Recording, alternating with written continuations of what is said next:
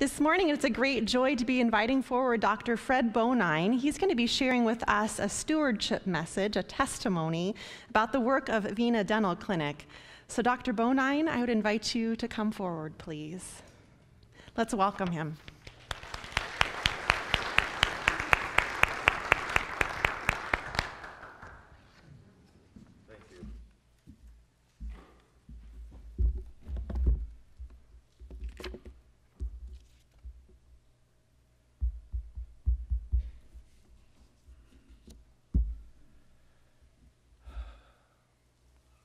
It's good to be home.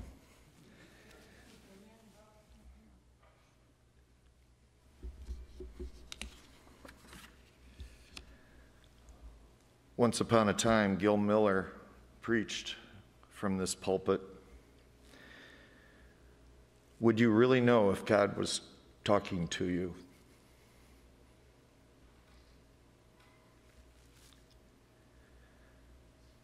Dick Cheatham preached in the now Fellowship Hall, translating theologically the Holy Spirit of the Trinity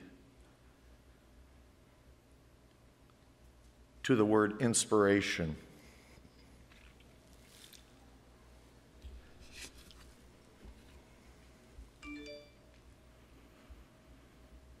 Gil would say, would you really know if God was talking to you? Once upon a time, an odd combination of a longtime Methodist, historically Quaker oral surgeon and a Jewish Indian orthodontist looked at each other, and the orthodontist said, "Hey, I'd like to start a clinic for the poor." And the oral surgeon said, "Hey, I'd like to start a clinic for the poor."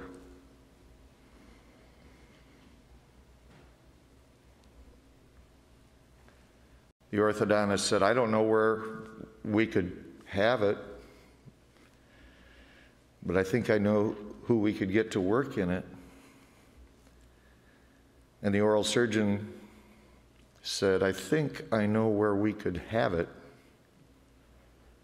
I don't know where we'd get somebody to work in it." Before an ad board meeting of this church, before my excursion into local missionary work, which has left me a member in absentia, my apologies, I turned to Harry Davis, and those of you who will remember Harry knew that, and forgive me with the masks, is Carol here? But Harry was charming. He was a University of Michigan dentist. He was a patron in the community. He'd been school board president, and Harry was so close to Vern Hochel and this church. And before this ad board, I said to Harry, "I'm thinking about a dental clinic. What do you think about the old parsonage?" We were on the long-range planning committee for that together. He paused. He had this uncanny ability, and I don't know where the button was, but he could hit this button and his eyes would twinkle at you. He leaned forward, he hesitated, and he said, "Let's do it."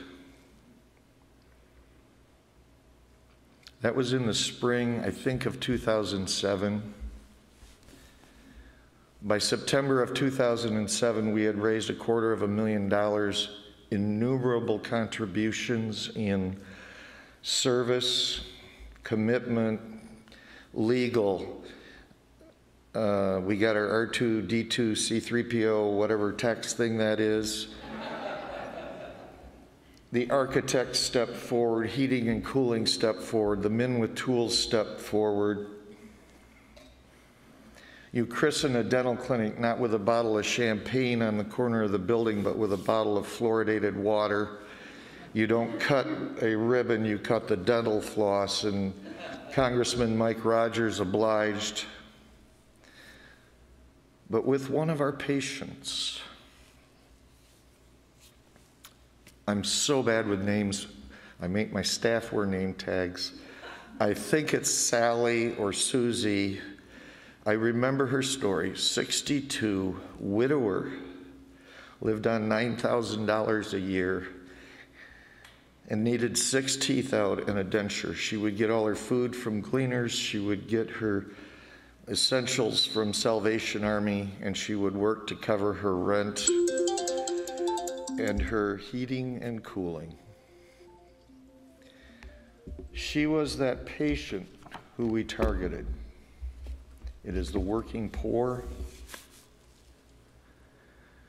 Livingston County, one of the most affluent counties in the state of Michigan, a population about 190,000, has approximately 30,000 who are asset limited, income challenged employed. They are the invisible.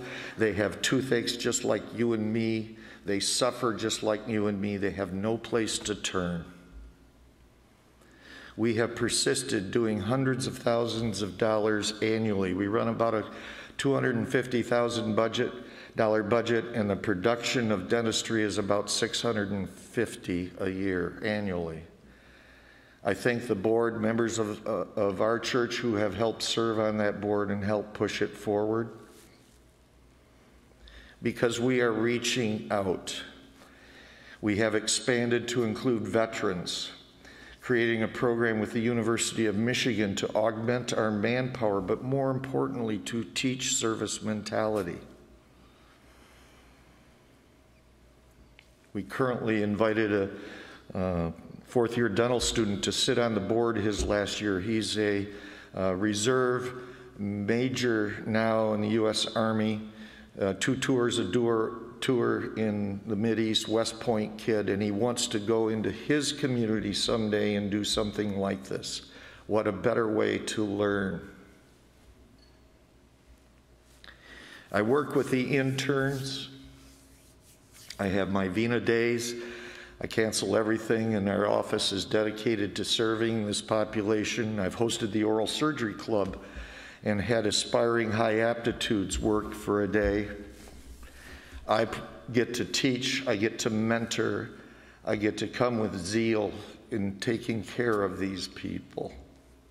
There is nothing more rewarding in my life than somebody who has nothing and hugs you and thanks you. These people have nothing. This year, I think I've already done $250,000 in oral surgery services for the poor. I don't say that braggingly, because there are days when I have my VINA days, when I come, and on the ride in, I'll pick up treats for the staff for giving. I pay them, but everybody loves sugar, and treats for the interns. And I wept one time that there would be a day I would not be able to do this. So in a time when we help those around us, voices asked me, would I really know? I saw the synergy of human spirit, which in this room we can describe as the church, the inspiration from God. And I thank you for your support for VINA as well.